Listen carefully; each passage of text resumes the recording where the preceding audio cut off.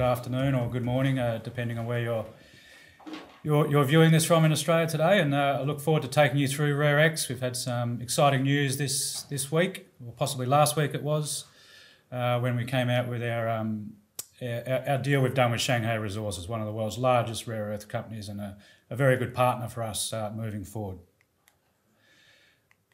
So just quickly, the investment overview, where we've come from. It's been a very exciting, dynamic sort of 18 months since we rebirthed the company through a backdoor listing in 2019. We put the Cummins Range Rare Earth project in there.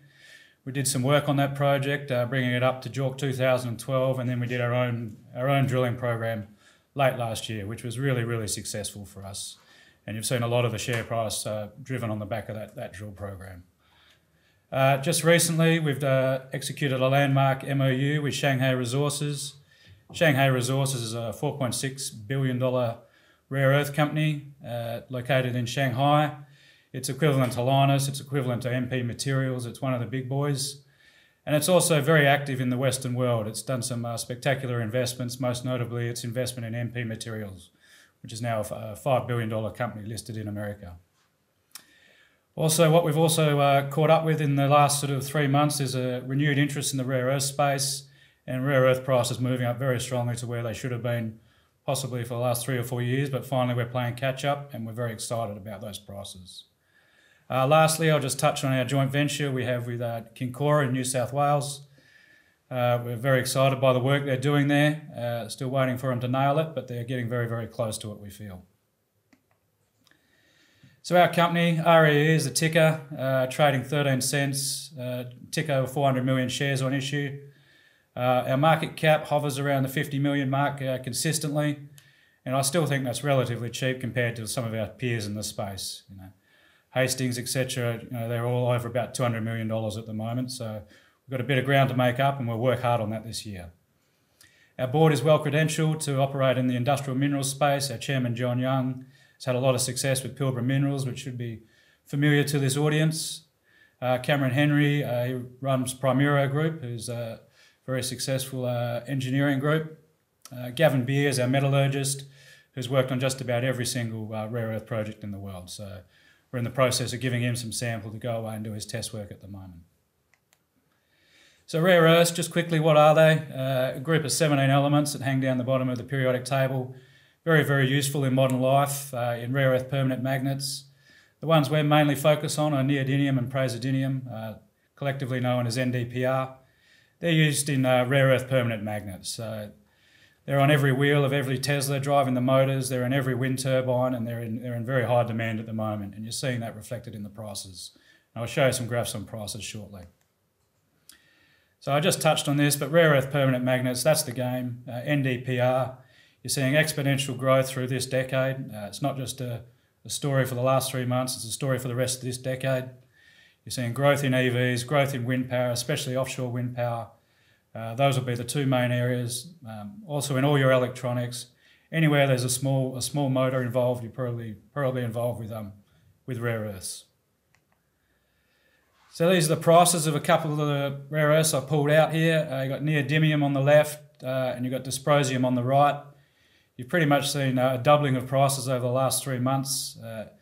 ND's come up from a base of about $40 a kilo to over $80 a kilo now. Dysprosium's trading at about $340 a kilo. Terbium, which I haven't got on that slide there, is over $1,000 a kilo. So these are highly, highly valuable products. So you can understand why we want to be in this space and why we think we can make good money being in this space. So Cummins Range, our project, located in the Kimberley region, just south of Halls Creek, an area that's very familiar to mining. It's got the Pantoro gold mine, the Savannah nickel mine. It's had an iron ore mine operating for some time. The Northern Minerals Browns Range project, which is a heavy rare earths project, is just over the Tanami track, I should say. So it's an area that's very familiar to mining, a very welcoming place to be. We have good relations with all our stakeholders, from TOs to the pastoralists to the environmental groups. We have very good relations and we continue to work on those. Our port of access will most likely be Wyndham. We're also assessing Darwin, as it's actually not that far away from here. And there's absolutely nothing you can't get done in this part of the world, as I've already said. So when we took this project on, it had a JORC 2004 resource, 13 million tonnes at 1.13 TREO. We quickly upgraded that to 2012 JORC.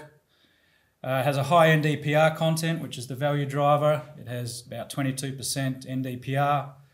What we don't talk about there is the heavies content. It probably contains about 5% heavies as well, which is a big driver of value as well. In geology sense, it's the same as Mount Weld. It's a weathered carbonatite. It's a supergene upgrade process, but we also see a lot of potential at depth as well, and that's something we'll be testing further this year. The beauty of these style of deposits is they're free dig, they're from surface, they're easy to mine. The challenge is in the processing, and that's something we're working on now. Late last year, as I mentioned earlier, we went in and did a bunch of drilling over 6,000 metres and had some very exciting results. I've just got one slide in here on what the drilling was last year, one cross-section, but there's some of the results we generated. Over 100 metres at 3.6% TREO, 90 metres at almost 4%, another 40 metres at almost 4%. These are grades that wouldn't be out of place at Mount Weld itself. We're also seeing some quite exciting attendant niobium numbers, and we're going to assess the niobium as part of the metallurgical test work as well. So what we defined in this drilling was a really high-grade northwest trending channel, and we were excited to see that because that was part of our theory about getting involved in this project. We don't think people had focused on the high-grade core enough, and that's what we did, and we had a lot of success doing it. We also think this high-grade core should extend into the primary, and that'll be part of our drilling program for this year. So just quickly at Cummins Range in 2021, we're busily working away on upgrading the resource from the drilling done in late last year, and that should be out in March this year. The met test work is underway and should be finalised in the first half of this year. And we'll be back out drilling, late March, early April. As you're probably aware, it's very hard to get rigs at the moment, but we've been lucky enough to get some, and we should be out there in the coming months. We're also working quickly on progressing through to a mining lease application through various stakeholder engagements, and that's something we're working on at the moment as well. So our strategy, what has it been? To date, it's been about producing a concentrate. We didn't want to go down the route of trying to build our own cracking and leaching plant, and we're definitely committed to this process.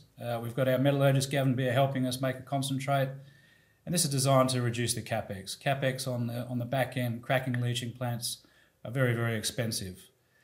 And as part of this, we've had to go out and identify who the downstream players are in the world, and that leads us pretty well into our deal we've done with Shanghai Resources. So what we announced last week was our MOU with Shanghai. Shanghai, as I mentioned at the start, a very large rare earths company. It's a Chinese company, but it's very much got a Western-focused ethos. It lives and dies by itself. It's not an SOE. It has investments around the world. It has investments in MP Materials and also Greenland Minerals. So what we've done as part of this deal is we're going to set up a rare earth trading company together, and we're going to go focusing on looking for rare earth concentrates around the world. And Cummins Range will likely be one of those concentrates that feeds into the capacity that Shanghai has both in mainland China and in Southeast Asia. We intend at the time to look at jointly investing in rare earth refineries alongside Shanghai. So who is Shanghai? Mention them there quickly. They're listed on Shanghai Stock Exchange. What's probably very interesting to note here is they are the major supplier of rare earths to Apple through their recycling plants in China. As I was mentioning earlier, they're very much focused on supplying the West. They're not just your traditional SOE. They very much have a Western-looking outlook, and we're very pleased to be involved with them. So just quickly and finally, our New South Wales copper-gold assets. We're free carried in some very exciting exploration going on over there. That's being carried out by KCC, Kincora Copper, led by John Holliday, who's a very, very well-credentialed geologist, discoverer of Cadia. And we're excited by the work they're doing. They've had lots of smoke, lots of encouragement in the skarn. Still yet to nail it in the deeper porphyry hunt, but they continue to drill. And why do they like that part of the world, and why do we like that part of the world? It's next to North Parkes. North Parkes is one of the largest porphyry deposits in the world, second only to Cadia in that part of the world, and they continue to drill there as we speak. Here are some of the results they've had, some of the very exciting bits of core that have come out. And yeah, we'll see where they go with this.